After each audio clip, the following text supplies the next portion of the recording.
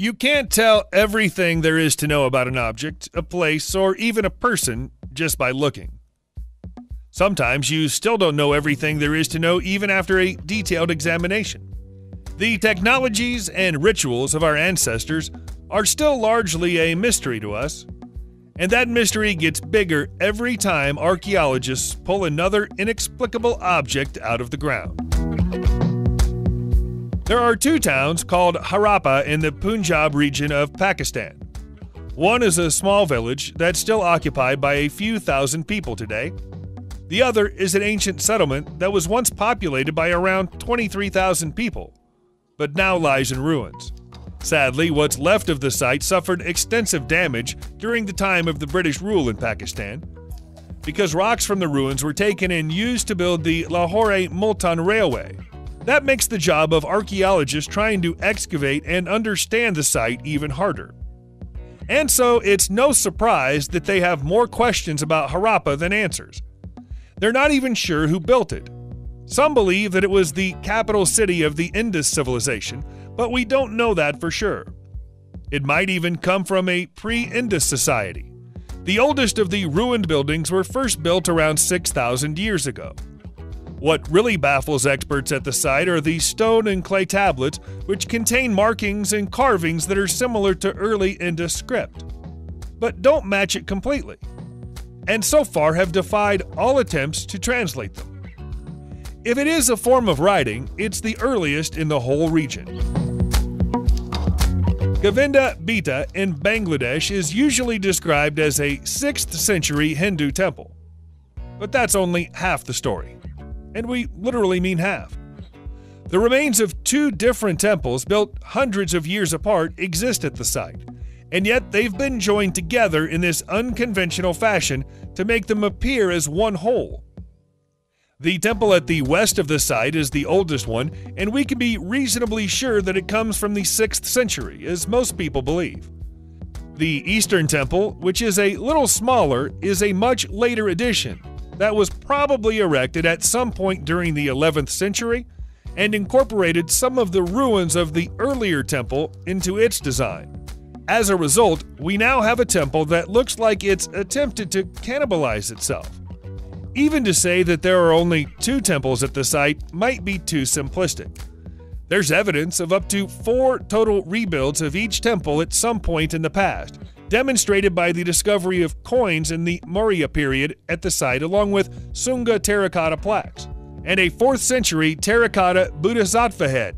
As abandoned as it might be today, it was clearly a place of great spiritual importance to a great many people for centuries. The Portland vase is in incredible condition for a piece of artwork that's at least 2,000 years old. Unfortunately, the fact that it's an exquisite piece of Roman cameo glass is pretty much the only thing that experts can agree upon about it. As clear and detailed as the human figures and the snake that makes up the cameo are, there's never been universal agreement on whom or what they're supposed to represent. The bottom of the vase, which is a cameo glass disc representing Priam, has been added at some point after the original piece was completed and is of unknown origin. There are 3 schools of thought on the meaning of the vase's cameos. One school of thought says that they're strictly historical. Another school of thought is that they're strictly mythical. The third idea is that they're a historical interpretation of a myth, which is even more confusing. The most popular belief is that this scene is the marriage of Thetis and Peleus, who are ancient Roman sea gods. But other suggestions include Apollo siring Emperor Augustus, Mark Antony being seduced by Cleopatra, and the aftermath of the murder of Julius Caesar. Without knowing who the artist is, we'll never know for sure. Many centuries ago, the Warangal district in Telangana, India, was the capital city of the whole Kakatiya dynasty. Inside that district was a fort, built at least 800 years ago, known as the Warangal Fort. You can still see the ruins of the fort and its 4 beautiful gates today, leading to the ruins of what was once an enormous Shiva temple. The fort was attacked many times over the years, but remained standing thanks in no small part to its impressive fortifications, which include giant granite blocks fitted close together without the use of any mortar to join them. That method of construction is curious, but perhaps not as curious as the pillars of each gate, which are covered in carvings of lotus birds, mythical creatures, and strange birds, and yet don't bear any religious symbols. That's strange for the India of the time and might be the only reason why the gates weren't later destroyed by Muslim invaders. Who could destroy work of such beauty, though? Look at how perfect the carving and polishing of all the stones and columns are. Each brick and each detail has been cut to laser precision, but without using laser tools. In fact, according to what we know of the technology of the time, all this was made using very few tools at all. How could our ancient ancestors have cut this accurately using hand tools alone? What do you think? The history of Mexico is long and rich, with great civilization after great civilization living on the land of South America. From the Aztecs to the Mayans and the Inca, many civilizations rose and fell within the territory over a period of thousands of years, leading to the country that exists today.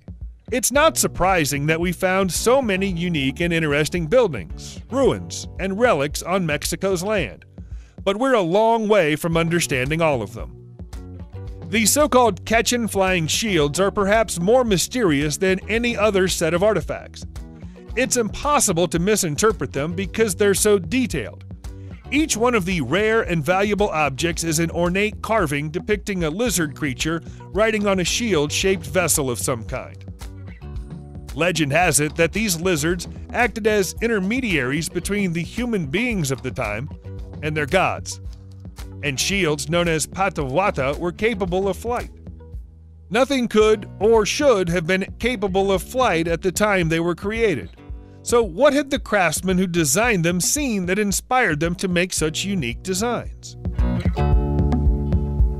Human beings have worn beads as decorations since time immemorial. You might even have some of your own. It's impossible to pin down the beginnings of the custom because the fashion appears to have developed in many different parts of the world at the same time. But we can tell you that these particular ancient Egyptian beads are 5,000 years old and have an extraterrestrial origin. Instead of being hammered and carved from sandstone or iron ore, they were fashioned from the remnants of a meteorite.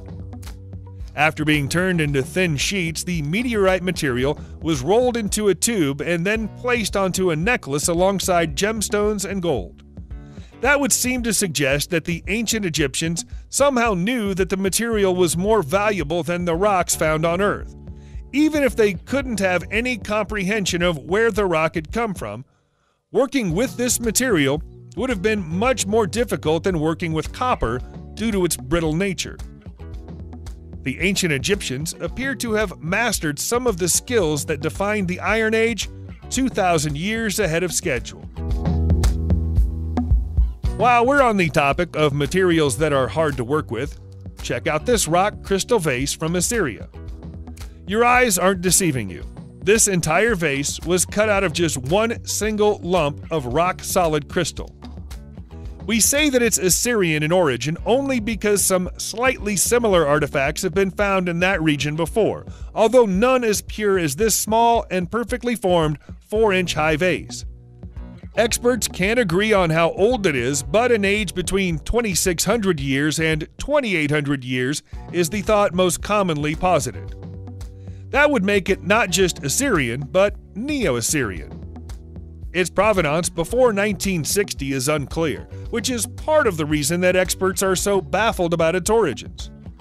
Almost any material would have been easier to work with for craftsmen than crystal, and so whoever commissioned this would have been the proud owner of an object that was probably without analog in its time or its region.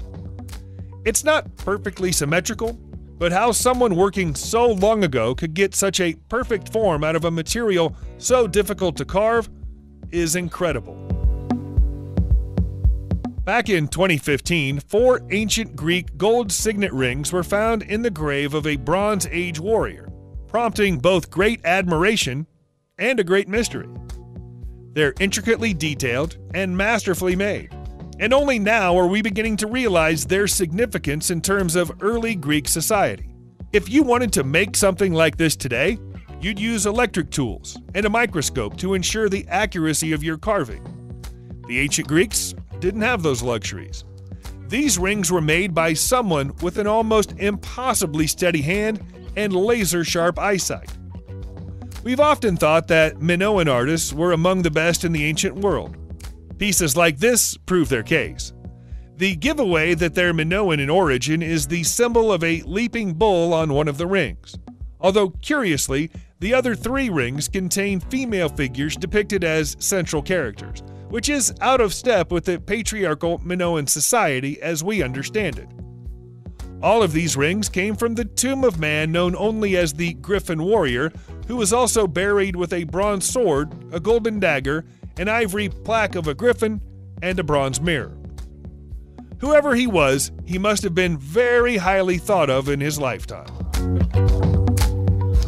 Your first thought when you see these masks is probably that they look a little like something you might see in a modern-day horror movie. They were never supposed to be scary, though. In fact, archaeologists believe that they're intended to be tributes to the deceased. The masks, which are approximately 9,000 years old, were found in Israel's Judean hills. There are 12 of them in total, all of which have different facial features. It's the differences in the facial features that have persuaded experts that they're supposed to be replications of real people as opposed to gods. The Stone Age people who created the masks would have been among the very first to give up their nomadic lifestyle in favor of settling down in one area and building homes. The true purpose of the masks can only be guessed at, but the presence of small holes drilled into their sides implies that they may have had string passed through them, enabling them to be worn during ceremonies or rituals. It's also possible that the holes were there so human hair, perhaps the hair of the deceased, could be attached to it to make the tribute more realistic. Our next artifact was also found in Israel, but was made in Turkey. It may appear to be a humble bead made of lead, but it holds a unique distinction. It's the oldest lead artifact ever found anywhere on the planet, and it was made at least 6,000 years ago. Archaeologists found the object inside a cave in the Negev, but careful analysis of its ore has revealed that the material came from Anatolia. Unfortunately, we have no way of knowing what form it was in when it was exported from one country to another. It may have just been the raw material that came from Turkey. Or it may have been the whole object was crafted there and then worn by someone who traveled to Israel. That wouldn't have been impossible. There's plenty of evidence that there was a trade route between Anatolia and Levant all those years ago. While it's natural to assume that a bead like this would have been worn as a decorative item, experts aren't so sure. Based on abrasion marks on the bottom of the bead, they think it might have been a spindle whorl instead. You have to look very closely at the rocks in the town of Silvan in Bulgaria to see the so-called rock herd, but they're definitely there. They might have been heavily eroded by time and the elements, but there are a whole series of carvings on the heads of many animals, most of which would be considered livestock.